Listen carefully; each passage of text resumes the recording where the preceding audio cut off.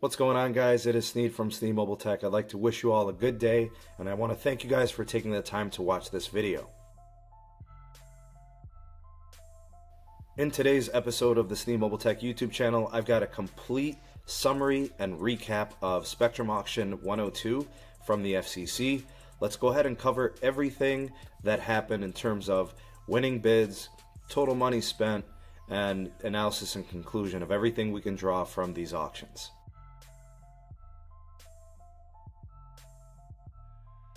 To get things started in terms of total spending, there was over $2 billion of revenue generated from these Spectrum auctions. It was much bigger than what we saw in January's 28 gigahertz auction. I think that one only generated about $700 million. This one about 3 times more. Clearly, more people invested into this spectrum at this time. Just some basic terminology to get out of the way first. 24 gigahertz spectrum auction. This type of spectrum is millimeter wave. Technically, by definition, it is the type of spectrum that offers great capacity, great speeds, very low latency. There's a reason why carriers want this type of spectrum. This is what they're going to use to bolster their 5G networks. In total, there was 2,900 licenses, I think 2,909 to be exact, in 416 markets. I'm going to be referring to PEAs as markets, just to give you guys an idea of area segments across the US. Each license affords 100 megahertz of airwaves for network usage and 7 quantity 100 megahertz blocks per market, to give you an idea of how concentrated these types of licenses are. So 24 gigahertz spectrum is by definition millimeter wave. That's how it gets qualified. This is the type of spectrum that is really fast, has a lot of capacity, a lot of throughput, excellent latency opportunity there. 2,909 licenses in total were auctioned in 416 different markets. Each license affords 100 megahertz of airwaves for network usage, 7 quantity of these 100 megahertz blocks per market. So to give you an idea of concentration there of spectrum. These licenses are much more concentrated than the 4G and LTE licenses that have been used by the FCC and the current wireless providers. I think the FCC understands the need for speed is paramount here, so that's why it is this way. And national wireless carriers were the hogs in this particular auction. That's the expectation, focus on mobility. But we did get a couple of home ISPs involved, and US Cellular got involved on a much smaller scale. So let's get started with Verizon. Verizon spent $506 million at this auction. Not very notable, a lot less than all the other carriers that were involved, and I'll get to the reason as to why this was the case. AT&T and T-Mobile on the other side were huge participants in this auction. They spent over $1.8 billion. They obtained a lot of licenses for this spectrum. A quick rundown of what AT&T did in the spectrum auction. They spent $982 million. They were able to acquire 831 licenses in 383 markets. Huge market share, huge section of purchases from them. This is quite expansive. If you look at the 383 markets, this should be very good for their national deployment of 5G. In terms of what T-Mobile did, T-Mobile came in at an $803 million expenditure, 1,346 licenses in 400 available national markets. So clearly a big emphasis by AT&T and T-Mobile to get coverage nationwide for their 5G networks. In terms of national coverage, with these market allocations, AT&T should have about 92% of the national space covered with this type of spectrum. And I think T-Mobile came in at about 96% coverage. Very high. They did a really good job of making sure that they get enough spectrum across the US. Next up, we have US Cellular, who spent about $126 million, very low. 282 licenses acquired in 102 markets. Clearly not a big player, not a big thing in terms of making a wave there, but they did make some purchases. Last but not least to mention is Sprint, or maybe I should say the least. Sprint actually did something interesting, and they purchased nothing. They were unsuccessful in bidding. They made 0 purchases, and that's why I kind of saved them for last. The thing that's notable about Sprint is the fact that they actually didn't bid under their business name of Sprint, and they bid under ATI Sub LLC, and they were unsuccessful in their bids. I don't know why it was the case. I get why they didn't buy Spectrum because of their money situation and being all in on the merger, but I don't know why they even entered the bids under this name or what the purpose was for that, but that's what happened.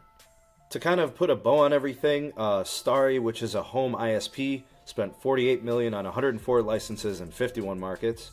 Windstream came in with $20 million spent on 116 licenses in 40 different markets. I think what they're doing with this is going to be fixed 5G, not mobility. Their focus is going to be providing gigabit speed home internet, and that's kind of what they're doing with their Spectrum holdings. Why did Verizon only spend $506 million at the Spectrum auction when, AT&T and T-Mobile clearly went big?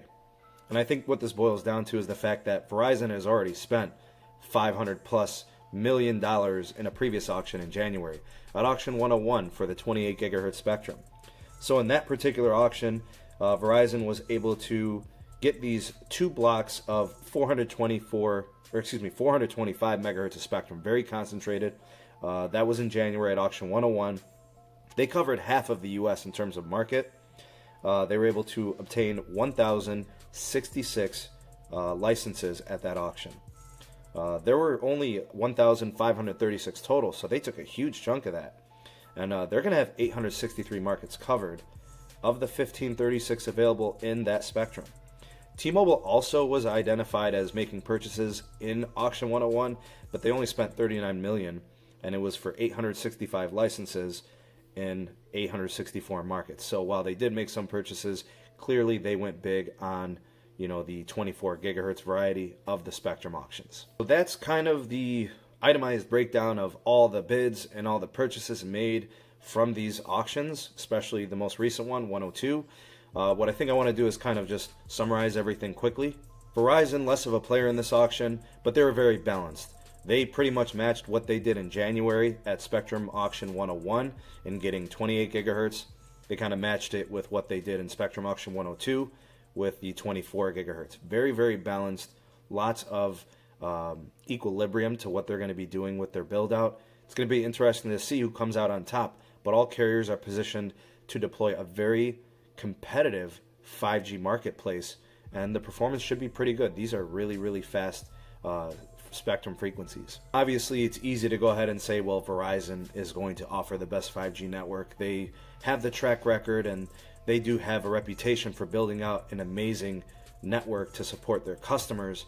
But again, AT&T can't be slept on. They've got great nationwide coverage, and T-Mobile has shown a reputation for accelerated builds of networks. What they've done with LTE in the last couple of years is truly phenomenal, and I wouldn't, count them out for building out a great 5G network. I really do think that Neville Ray has the know-how, possibly has the resources to potentially get to or pass the big two. Go ahead and drop me a line in the comment section below. Let me know your thoughts and opinions on everything. You guys can tell me, who you think is going to be a winner in this. Who do you think is going to offer the best network? And of course, if you disagree with what I've said, or you want to, bring something up that maybe is a big part that I've missed, go ahead and let me know in the comment section below. Anything that you guys want to talk about. Comment section, always welcome. Pretty much wraps up the video. If you could, please go ahead and rate the video, either a like or a dislike. Doesn't matter to me. Show your level of engagement. Also, if you would like to support the channel, go ahead and share the video. If you haven't subscribed already, go ahead and do that. And also make sure you're set to be notified so that you get notifications for all the uploaded videos. As soon as they come out, you'll be the first to know. And if you're also interested in becoming more engaged with SMT, we've got the Discord server, the Discord community, SMT Nation. I'll put a link in the description box below. And also, if you'd like to support Sneed Mobile Tech production, you guys can check out the SMT on Patreon. I'll put a link in the description box below for that as well. Get exclusive content, get some unique perks that only the SMT Patreon side gets. And if all of that is a little bit too much, or you're not really looking to go that far into the community, no problem. If you'd like to make a smaller occasional donation to SMT and productivity here on the YouTube channel, there is a link in the description box below for a PayPal donation. Thank you for all considerations and getting engaged with the community. So let's leave it at that. I want to thank you guys again for taking the time to watch the video and supporting Sneed Mobile Tech on YouTube, on Patreon, or the Discord. Thank you guys so much for your continued support, all the viewers and subscribers on the YouTube channel. I think I'll leave it at that. I hope you guys have a great rest of the day. This is Steve from Steve Mobile Tech, and I will see you guys on the next video.